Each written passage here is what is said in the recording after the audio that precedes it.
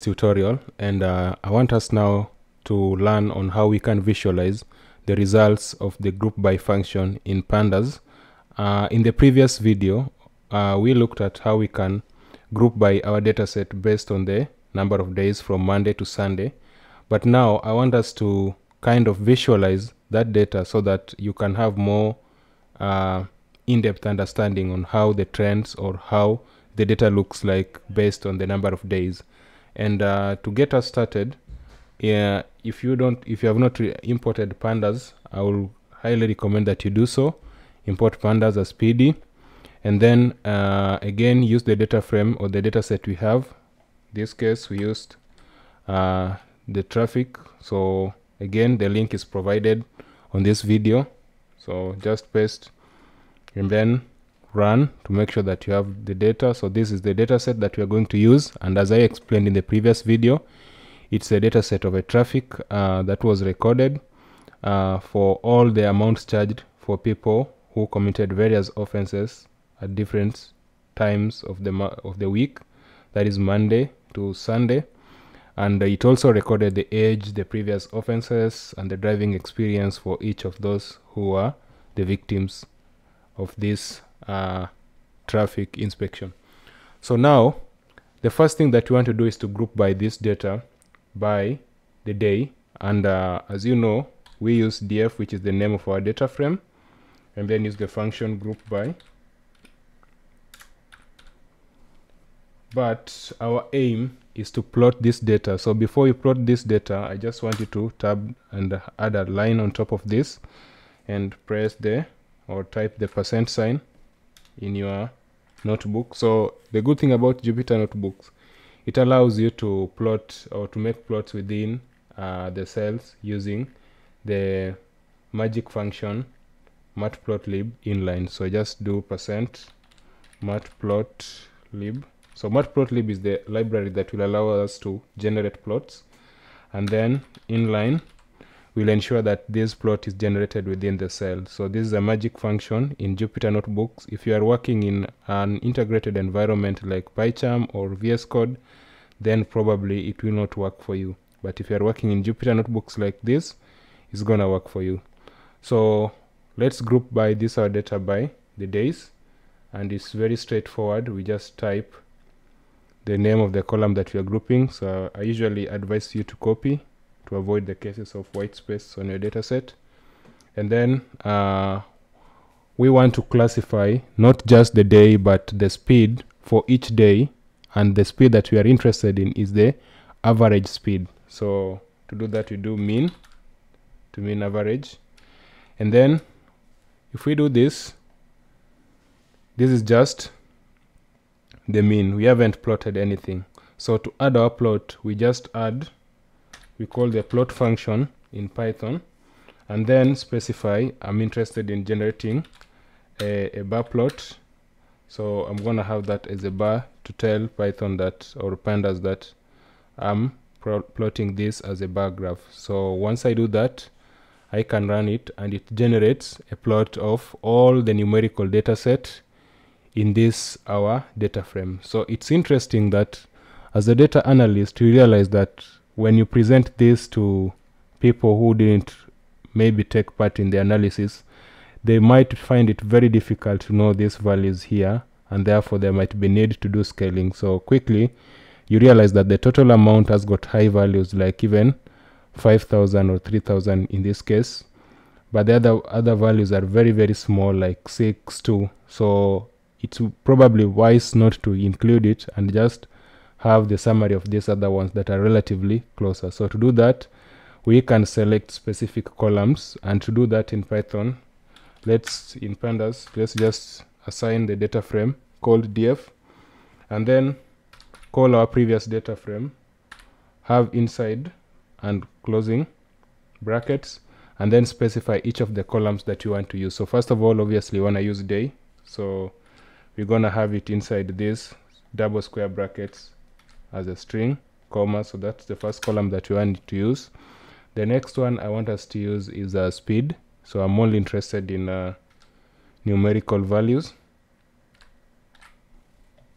and then I also want us to use age.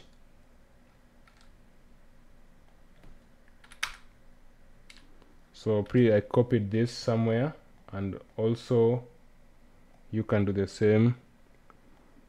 So let's use previous offenses and driving expense too, experience, sorry.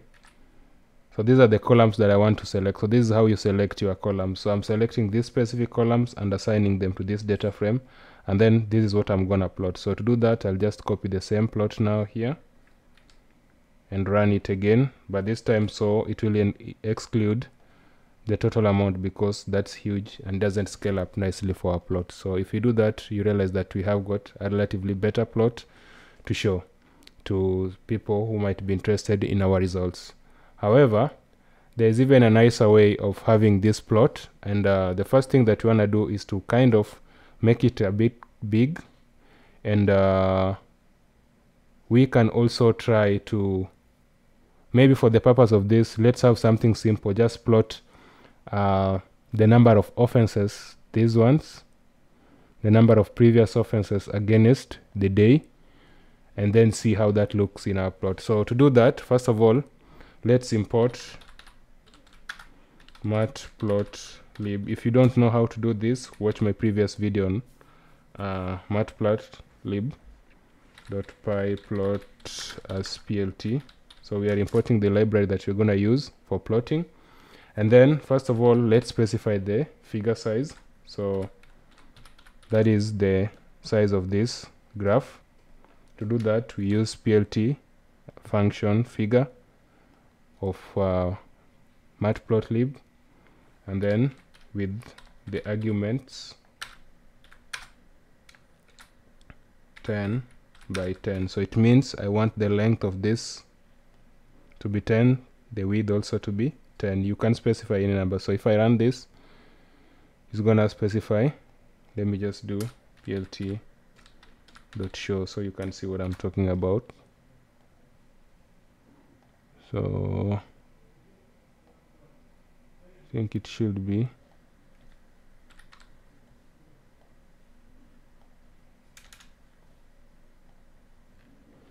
it doesn't show it, but I'll adjust it iteratively so that you can see the difference. But the whole idea is 10 by 10 is simply the length and the width of this graph that you're gonna use. And then I'm gonna do my x values. For this case, I'm going to use df. It's gonna be the number of days, and then my y values is simply gonna be so to do that, first of all, let me just group them. It's very easy. I can do df as you learned previously, group by, and I want to group them by day. Group by, it's opening bracket, and then inside this I'm gonna do it by day, and then I want the size of each, so basically to count the amount or the value that is for each day. And then I will gonna reset the index so that they don't start at if you look at my previous index here, if you group them, it doesn't follow the normal index, it returns the original index, but I want to reset them so that they start from 1 to the last one. So that's why I'm adding this reset index. Again, if you haven't watched my video on resetting index, you should watch that video. And then this new column, I'm just gonna have it as number. So I've regrouped that data based on the day. If I return it, you can see how it looks like. So these are the results. So it tells you that on Friday there were 10 people who are, or 10 offenses registered, Monday 7, Saturday 9, blah blah blah, until the last one. And now I want to plot this. So my x-axis is going to be day, which is this, and my y-axis is going to be number, which is this. And then to plot it, I'm going to simply do plt dot bar, and then it accepts x and y, which I've already specified there. And then I'm gonna just add an extra thing, which is gonna be color. So let me use blue. and run this. So if I run it, this is what I have. I can make this plot nicer by labeling the axis. So I can say plt using the matplotlib function x label, and I'm gonna simply do x days, then copy the same. As you can guess, for y it's just the same syntax, but change this to y. It's gonna be number of offenses. And I can also, sorry, if I run this, always spell this wrongly, it's label.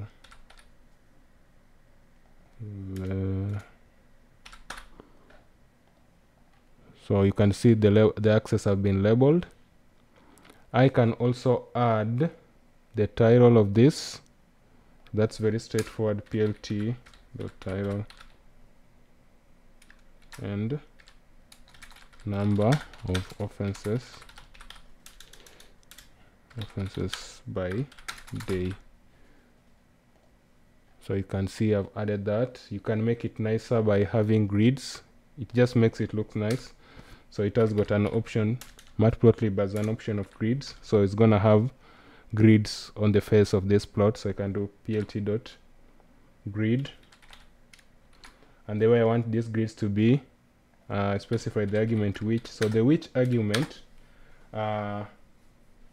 it tells you, or how you want it, specify how you want the grid lines to be. So for the sake of the video, let me just have them as major, and so there are only three options. There's major, there's minor, and there's both. So I'm gonna try both of them so that you can see the difference. And then the line style is how you want the lines in the grid to look like. So I'm just gonna use the normal dash. So if I run this, you can see this is the grids. I can change this to, instead of dash, to full colon, and you'll see it's gonna be dotted. You can see now it's dotted. I think that looks nice. I can change this to both, and you will see how it looks. So there's no much big difference. I can change this to minor. That's why you'll see a bigger difference from the previous one. You can see there's none. So I think we can leave it at both. Also, you can save this plot, or you can save it on your directory by just doing plt.save fig and give it a name. So I'm gonna say traffic offenses.png. So I'm gonna save this as png. So if I click this, it's gonna save it in my directory. And if you go to your directory where you are working on, you're gonna have the graph here, and it looks so nice. So now you can import this and have it on your report. That is how it works. That was how to make your plots nicer in after grouping by. So in the next tutorial, we're gonna look at how to split data frames and combine them to generate more interesting analytics. So again, feel free to subscribe so that you get notified when the new video is up. Share with a friend, tell a friend to tell a friend. If you like the video, give it a thumbs up. Until next time, bye bye.